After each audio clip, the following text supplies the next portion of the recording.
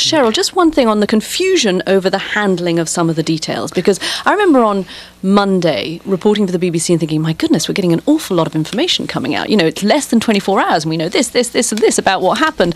And then actually, we don't know this, and this. I think this was a mistake on the part of the White House. On Monday, as it became known that bin Laden had been killed, the White House came out and said he went down in a firefight, suggestions that he was armed, that he had used his wife as a human shield. All these things we found out on Tuesday were not accurate. The White House says that this was as a result of lots of information coming in and conflicting accounts, and they were refining the story as they went along. But frankly, it made them look a little bumbling. It was a little blot on what otherwise could have been a really victorious moment for them, and it's raised now some questions in the minds of some people about how bin Laden was treated. I think some, very few probably, but some have suggested perhaps we should have just captured him if he was unarmed. And these are not the kinds of questions that a White House wants to face in this moment. And frankly, they could have been avoided had administration officials been a little bit more cautious on the first day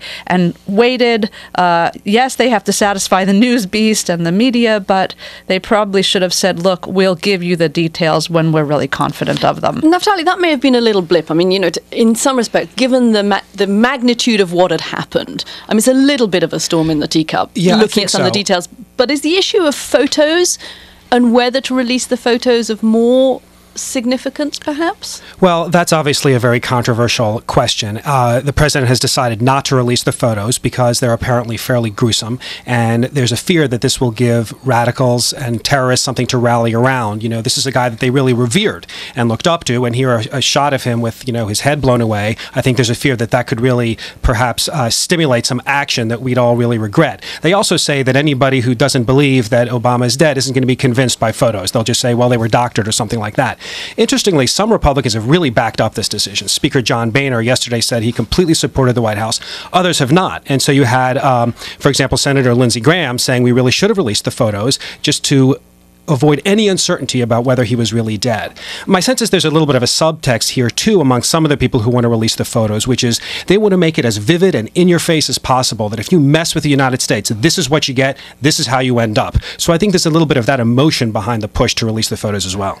The Al-Qaeda put out a statement this morning or recently that bin Laden, in fact, is dead. So the question of whether he's dead or not... Went up on their website today. Yeah, has been sort of taken care of. I mean, there will always be doubters, of course, but one of the administration views was that to the extent there will be doubters, a picture won't solve that problem. People will think it's been doctored somehow, and that there will be future events like Al-Qaeda's announcement that bin Laden is dead that will sort of close this and not require releasing a photograph to prove that he was dead.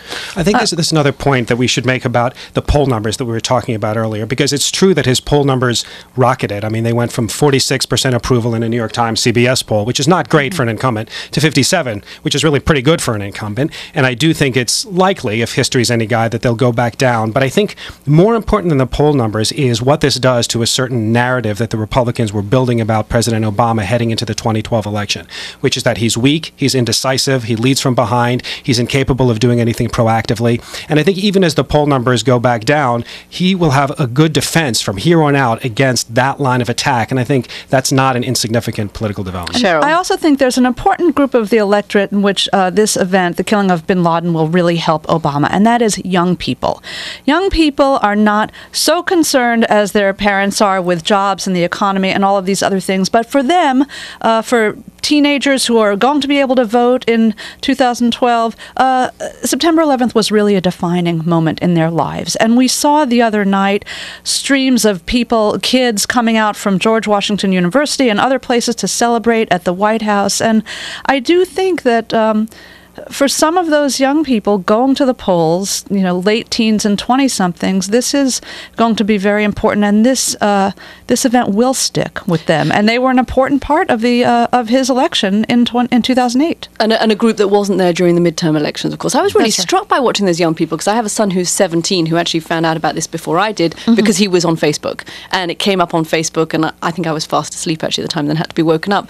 But watching some of those young kids and across the universities, many of them, it struck me, would have only been 10, That's 11, right. when September the 11th struck. Certainly my 17-year-old son has almost no memory of that day. I mean, he was 7 years old, and yet it still seemed to be a major event for him and a rallying My point for him. 16-year-old jumped up and down and said she would have gone down to the White House had she could, and my 12-year-old looked up the Obama speech on YouTube and watched it. And that really showed me that kids are paying attention, and for them, this is an important moment.